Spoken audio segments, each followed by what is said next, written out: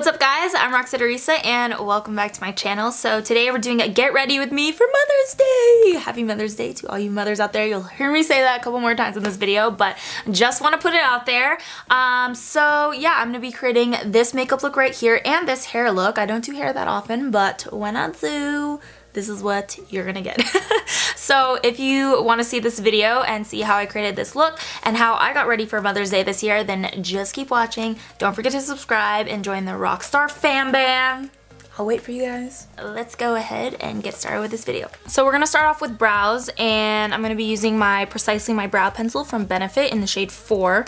Now, I usually do this off camera, but since we're doing like a full get ready with me, I thought I would just go ahead and do it. But I feel like a lot of times you guys probably would get bored if I literally showed like the same exact steps in every makeup tutorial, you know what I mean? And I pretty much do my brows the same way every day.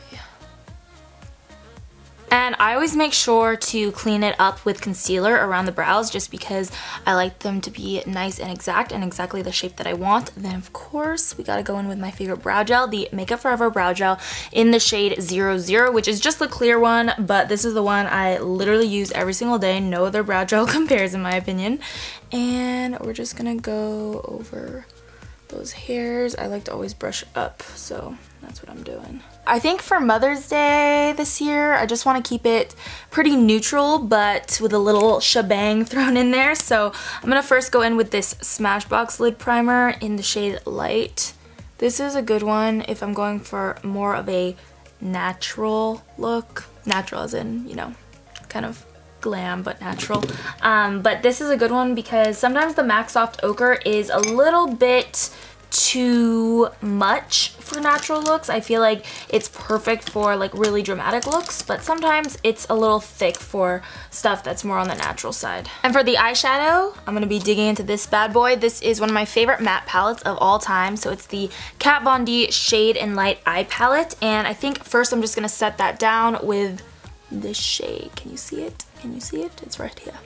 And you want to go all the way from the brow bone down to the lid. And we are going to be keeping this entire look matte today. I think that's what I'm feeling. So you can go ahead and coat the entire eye. Sometimes if I use shimmer shades or metallic shades, I don't like to put a matte shadow underneath because it kind of like inhibits the shimmer from showing through, I feel. But we're going to keep it all matte today. Now with a MAC 217 brush, I'm going to start to build up the crease with this guy up here. I think it is called Lattice. Yeah, Lattice up here. And I'm just taking this in windshield wiper motions across the entire crease. And I'm kind of starting lower and blending upwards once I have less product on the brush. Then I want to take this dark brown right here called Citree and put this into the outer V with a Sigma Blending E25. And again, I'm placing most of the product towards the inside, and once I have less product on the brush, that's when I'm blending outwards. But I really wanted to use this like really deep warm chocolatey shade, and this is the perfect one. And the key to getting a nice blend, in my opinion, is always going back in and kind of layering. So I already put my first layer down, and then I'll go back in with that same dark brown and continue to add a few more layers. And if you get a little bit of fallout, that's totally fine because we haven't done, you know, the face makeup yet. So you can just go ahead and wipe your troubles away, my friend. And then for this very inner part over here, I want to clean it up a little bit with this lightest with the lightest shade in the palette over here. Just pressing that into the inner corner with an Exact Blend E32 from Sigma. Once I'm done blending, we are going to add on a wing, but we're going to tone it down for our mamas with a brown wing. I don't know if that makes sense to anybody, but I don't know. I just feel like doing a brown wing. So I'm going to use this Maybelline Color Tattoo Eyestudio. Oh, sorry. I'm sorry. Not Color Tattoo. Maybelline Eyestudio. I think this is called the Lasting Drama Liner in the shade brown. This is one of my favorite liners. I've never tried the brown though. I've used the black tons and tons of times, but let's do it up. I like to make the initial shape of the wing with the gel liner so that I can get really precise lines going up and then back down to create that triangle shape. But I also like to go over that with a liquid liner most of the time. So today I'm going to be using the Bobbi Brown Golden Bronze Sparkle Longwear Liquid Liner, and we'll see how this goes. But I'm basically just tracing over the lines that I've made with the gel liner and just kind of cleaning it up a little bit and making it darker. And this one has a little bit of a metallic finish to it, so I like that a lot, especially when it's layered over a matte black, or sorry, a matte brown. Then I'm gonna go ahead and just curl my lashes real quick. This is the Lancome curler. And I recently rediscovered an old favorite. I talked about it in my last video, but it's the, it literally looks like I have dirt like all over my hand right here. The Benefit Roller Lash. I really love this mascara. You know what it is? It like really keeps my lashes actually curled, which I have, like my natural lashes sticks pretty straight out and they lose a curl really easily, so this helps when I put on my falsies. And today we are going to be using Koko Lash's Queen Bees, and these are a new pair, so I think I'm going to cut them just a little bit. I like to cut a little off the ends so that the inner corner can still, like it won't be too sharp and it won't like poke you in the eye. So let's go ahead and do that. And I cut out about this much. Did you see that?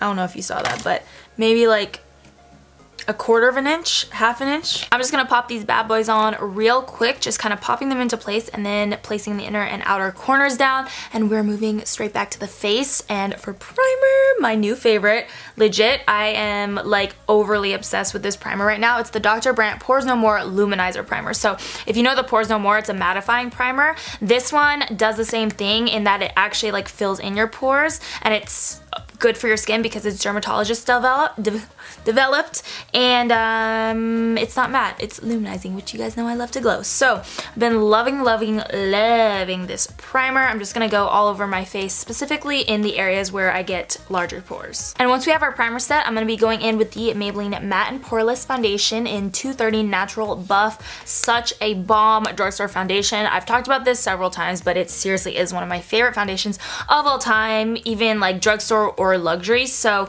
I'm just buffing this in, or not even buffing, I'm pressing it into the skin with my Sigma Beauty 3D HD blender. You guys, seriously, this primer foundation combo is everything to me. It's like long wearing, it's luminous, it's dewy, it has full coverage, it's like legitimately everything. Okay, Maybelline, what's up? Now for concealer, I'm going in with my Becca Cosmetics Aqua Luminous Perfecting Concealer in the shade Beige. I've really been liking this again.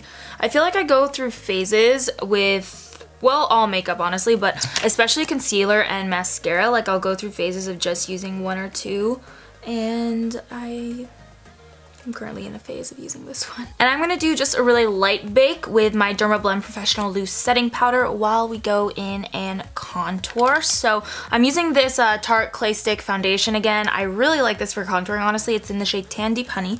And I just go ahead and glide it on. It just blends out easily because it is a foundation. So I've been liking it a lot. And for our last step in the little cream process, we're gonna glow it up for mama. So this is the Becca Shimmering Skin Perfector Liquid in the shade Prossecco Pop. Just popping this onto a little blender and blending into the high points of the face, especially the cheekbones. Then I'm gonna go ahead and wipe all that excess powder away. And I'm just using a little teeny tiny brush. This is the Sigma Powder Sweep F6. Then we are going to set the sides of the face, or the contours I guess, and warm it up a little bit more with Yardinodo Benefit Hoola. I'm still on my mission to finish this entire thing. And I'm applying this with a Japanesque blush brush and just going in like the 3 shape to really warm up the face. But I'm not getting too crazy because I know my mom likes it a little more natural. And then I'm also going to go in and add a little bit of nose contour with Hoola as well. And I am going to go in and kind of mimic what we have on the top for the lower lash line. So I'm going in first with the transitional shade all over the lower lash line, and then taking that darker shade that we used on top and putting that into the outer V. And we are going to line the waterline today. I'm going to try out this guy. This is the Smashbox Always On Gel Liner in the shade Moody. I've never tried this one, but it looks really pretty. It's like a charcoaly brown. Let's go in with it. And of course, going back to Benefit Roller Lash, I'm just gonna pop a little coat onto the bottom lash line. And I'm like pretty obsessed with this mascara. Look how long it makes my bottom lashes. It's crazy. Okay, so we're done with the eyes now. I really like how it turned out. It is, you know, just a natural look for mama. But no, it's a little more than natural. You know, you gotta spiff it up a little for Mother's Day. But we are going to move back to the face. I gotta add some blush. I think I'm gonna try out this new one from Hourglass. It is really pretty. It's the Ambient Lighting Blush, and it's in the shade Brilliant Nude. I thought I would just leave it pretty simple for blush today, but I just do want to add on a little bit of color. Ooh, pretty. I like that blush. It's really subtle, but I like a subtle blush. And this is the City Color CCB 201 brush that I'm using. I'm kind of like using patting motions. And then for highlight, I wanted to use an oldie but a goodie Becca Opal, and I'm just going to be applying this with a Sigma Strobing Fan F42 on all of the high points, especially placed over that Shimmering Skin Perfector that we already put down. Whoo, child, this is a beaming highlight. Alrighty, now for the lips, I think I'm gonna go in with this. I think this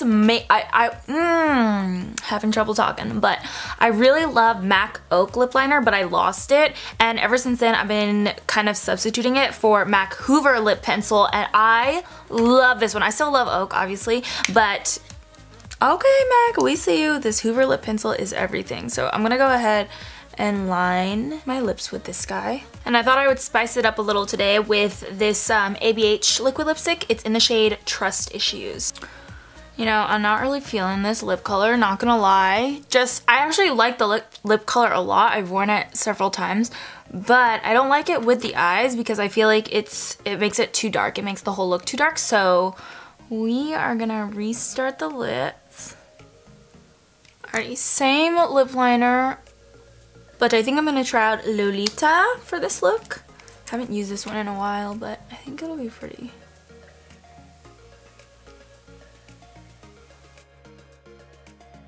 Mom, I hope you like dramatic looks because that is what this turned out to be. Honestly, I wasn't even going for that. I was kind of just like, yeah, it'll be like a super girly, natural makeup look, and this is what came of it. So there you go. But we are going to be setting with this new Glam Glow Glow Setter makeup setting spray. I haven't tried it yet, but it looks really pretty and I wanted to try it out. Oh, gotta do a little priming. Oh, it smells good. Oh my god, this literally smells so amazing. And it has a really nice mister on it. Like, I don't know if you can tell on camera, but it's very, like, very misty, not like a spray. That did not make sense, but hopefully you know what I mean. And I am gonna fix my hair up real quick. I just want to do some like waves, some like loose waves or something. That's what I'm feeling today. So I'm heating up my little wand right here. This is from the new Bellamy Bel Air set, and it's so cool because it could literally be like a straightener or a curling wand. I've never tried it before. This is gonna be my first time, but we'll see. I was just really impressed by that. And then I think I'm gonna clip in the Bel Air extensions as well. So we're gonna start by sectioning off the hair. You guys know the drill. Oh, first actually I'm gonna put in my my heat guard, my thermal protectant. And then I'm gonna try out the Way Wave Spray as well today. This will be my first time trying it. I'm actually really excited. So what I'm gonna do is section off the hair and then go ahead and start curling towards the outside. I'm taking about like 1-inch sections and just wrapping around the wand and holding for about 10 seconds, then releasing.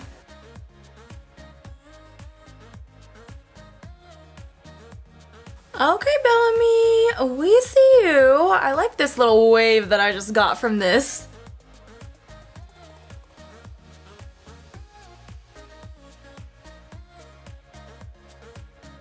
And I do like to tease the roots of my hair and clip in the extensions as I'm going because I find this the easiest way to get her done. And we're basically just going to be repeating that process with each section of hair. I usually do mine in like 3 sections because I don't really have like that thick of hair. If you have thicker hair, it's probably going to be maybe 4 to 5 sections, but it's pretty simple. You just want to always curl to the outside and leave the ends not curled, if that makes sense. So the ends will be a little bit straighter. Oh, and this is cool because I don't like this front part to be too curled. So I open it up. I can just kind of go through it like a straightener. So cool.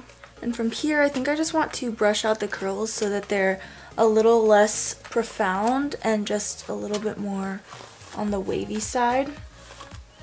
See the difference between this side and this side? It's just more like effortless. Effortless is a good word. Alrighty, and we're pretty much done. Last step is just gonna be to spray it down with some of this Way texturizing hairspray. You guys know I love this stuff. It is so good. So I'm gonna apply quite a bit so that my hair holds.